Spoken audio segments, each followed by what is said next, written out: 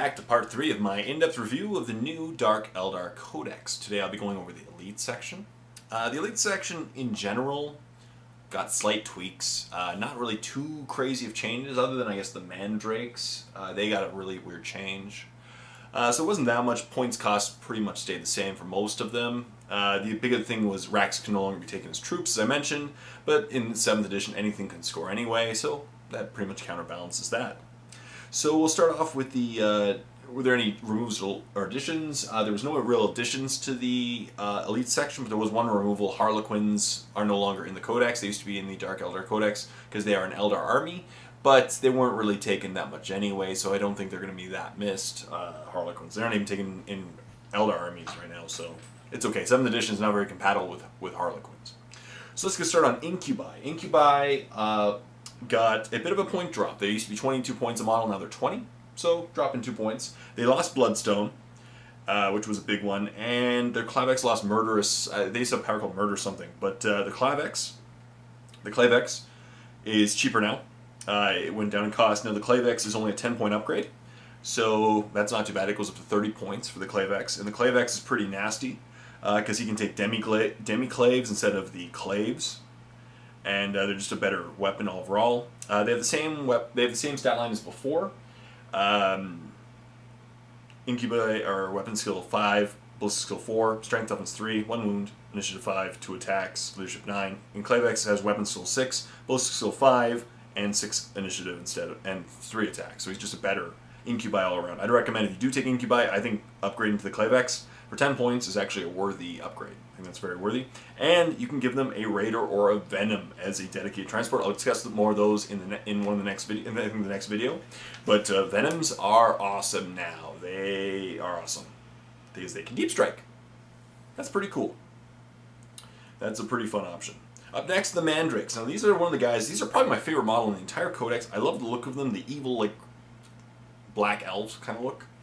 And they kind of got a weird moving in this one. I think people are going to try them out. I think they're going to be interesting in this Codex. But I don't know. I don't know what to think about them right now. They lost their 5... They used to have a 5-up invul. And they lost that.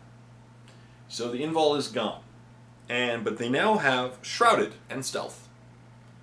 And they have both. So I'm wondering if they... First of all, I wonder if they stack. I think they should. 2 points better than normal, and Stealth, 1 point better than normal. So I'm wondering if they stack. I think they do. They would stack if they have both Shrouded and Stealth. So that means in the open they would have a 4-up, 3-up cover, 4-up cover in the open. Not bad. In Ruins, 2-up cover. Pretty insane. Of course, if they go up against any army that ignores cover, they're in trouble. But they have Fear, Fleet, Infiltrate, Move Through Cover, Night Vision, Power from Pain, Shrouded, and Stealth. Same styling as before. Yeah. So, I don't know. They did get cheaper. They went from 15 points each to 12 points each, so that's interesting. I think they're going to be an interesting option. They have a Bale Blast, which is that, and a close combat weapon. The Bale Blast is pretty much the same as before, I'm pretty sure. 18-inch range, Strength 4, AP 4, Assault 2. Soul Blaze. So it's not bad. They might be a good infiltrate unit. I think they would be good for, personally, I think that they're going to be good for objective scoring. Mandrakes might be awesome if you put your objectives in cover and then stick your Mandrakes on it. They will survive. Because I'll have like a 2-up, if you put in Ruins, I'll have a 2-up cover save. It's pretty good. Pretty good indeed. Up next we have the Rax. Rax didn't really get much of a change. They were 10 points before, they're 10 points now. And they have Feel No Pain. I don't remember if they have Feel No Pain before, but they have Feel No Pain now. I don't remember if they had it before, so I could be wrong. Same styling as before. Weapon skill, ballistic skill 4, strength 3, toughness 4, 1 wound, initiative 4, 1 attack. You can upgrade to a Cothist for an extra attack and an extra leadership for 10 points. So pretty standard stuff, same as before. So pretty much upgrade guys slightly cheaper, and they can take a Raider or a Venom as an upgrade. And I really do like the Venoms right now. Raiders are good too. But Raiders got a little bit, pretty much no change, but Venoms can deep strike now, so that's pretty awesome. Grotesques. Grotesques got Rampage. They got Rampage. That's one of the only changes. They're still the same points cost as before, same stat line as before. Weapon skill 4, ballistic skill 1, strength 4, toughness 5. Sorry, strength 5, toughness 5. 3 wounds, initiative 4, 3 attacks, leadership 3. The aberration, which you can upgrade for, again, 10 points, gives you +1 to number of attacks. But that's it. They're obviously not high on leadership. They have Gnarl Skin, coolest combat weapon, and a Flesh Gauntlet, which is a poisoned melee weapon. So that's pretty cool. They have Bulky, Feel No Pain, Night Vision, Power from Pain, and Rampage. And once again, they can take any from the Weapons of Torture list, like Mind Phase Gauntlets, Flesh Gauntlet, Scissor Hands, Venom Blade, Electrocorrosive Whips. Let's look at these weapons, because I forgot to look at them in the previous thing. So one's Flesh Gauntlet's a poisoned weapon, Scissor Hand is a poisoned weapon with rending, Venom Blade is a poisoned 2-up weapon, so that's pretty good. Venom Blades are 10 points, but only on the Akathist. So I definitely, if you take an Akathist or Akathist, I definitely take a Venom Blade. They're pretty nasty. The Electro Whip, is 8p3, melee, concussive, poison 5+. Would be interesting in good situations.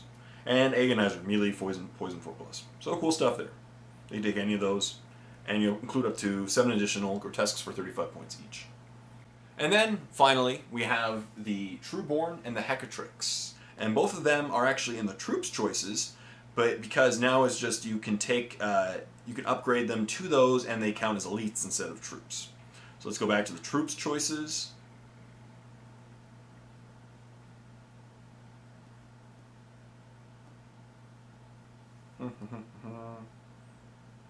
Karth. Oops, sorry. Just finding it, sorry. So, the Cabalet Warriors can be upgraded to Trueborn for 3 points each, and so it makes them cheaper. The Trueborn went from 12 points down to 11, so a point change. You know, not bad at all. They're pretty much the same exact stat line as before. Weapon skill was 4, strength toughness 3, 1 wound, 5 initiative, 2 attacks, leadership 9, 5 up save. And they can take pretty much the same weapons as before.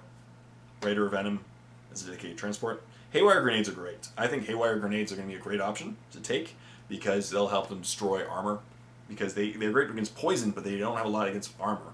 So Haywire Grenades are going to be great for 5 points each. The Sybarite or Dracon, so in this case it would be the Dracon. You just upgrade to a Dracon for 10 points, and you give them that or Phantasm Grenade Launcher, which is strength 1, but it's a Soul Fright, which is, they makes them take a leadership test, and they suffer a wound for any additional that they fail by. So good stuff there. Pretty straightforward stuff. And then the Witches, once again, same as before. I don't think they even changed in points cost. No, they even stayed the same. The Hecatrix, the Blood Brides, they are the same points as before. They are 12 points, or they're 13 points. They used to be 13 points. Have the exact same weapons, basically. Combat Dodge, Combat Drugs, Dodge, Fleet, Night Vision, Power from Pain. Weapon skill was skill 4, Strength Toughness 3, 1 wound, Initiative 6, 2 attacks, and Leadership 9. They take, once again, I'd recommend upgrading to a Siren and having the Siren take Haywire Grenades, because Haywire Grenades will be an awesome weapon like to destroy vehicles. It's just going to be awesome to help take them down, and they could take a Raider or a Venom, and I think to highly recommend one of them for sure. I'll be going over both of them in the next video with troops and dedicated transports. So that's it for the elites, as I mentioned. So not a whole lot of change in the elites. It was where probably the least change occurred. Well, no, the troops, the least change occurred. But the elites, not much change. They lost Harlequins, but to be fair, they're not going to be really missed in this codex. Incubi got cheaper, Mandrakes got cheaper. Mandrakes got Stealth and Shrouded, which is going to make them really nasty in cover. So I think that they're going to be a great stick and cover model or squad. Other than that, pretty much whatever you liked before is going to stay the same and not really change too much in this codex. Or in this section. So whatever you really liked to take before, you can really take now. Of course, you can't take Rax's troops anymore, which is unfortunate, but they got Feel No Pain, and that's pretty cool. And Grotesques got Rampage, and the upgrade costs got cheaper. They're all 10 points now for to upgrade your squad to a squad leader, Clavex, or the Siren, whatever you want. So not a whole lot of change there. But I think the section is going to still be good as it was before. Not a lot of change, but they were still a pretty good section before, and so they'll still a pretty good section now. So leave a comment in the comment section down below of what you thought of the Elite section. I might have missed something for sure, so leave a comment. Anything I missed, anything you like in this review, anything that you disagree with, highly recommend. So go check out my friend Scarredcast. He is a Dark Eldar player and does some great Dark Eldar battle reports. And stay tuned for more videos where next one I'll cover the troops and the the dedicated transports. So stay tuned for more videos. So, till next time, this is Jay saying, happy painting.